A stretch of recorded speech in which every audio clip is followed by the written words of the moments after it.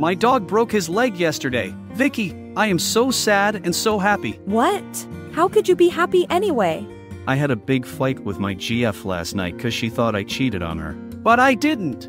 After I texted her to explain, she didn't reply me, which made me really sad. While I was crying at home, my dog Coco was so excited to paw at the door, then rushed out. Then I heard a burst of emergency brakes. Coco got hit by a car, and somebody was holding her running.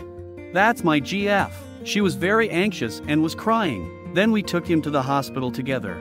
Fortunately, only one leg was injured.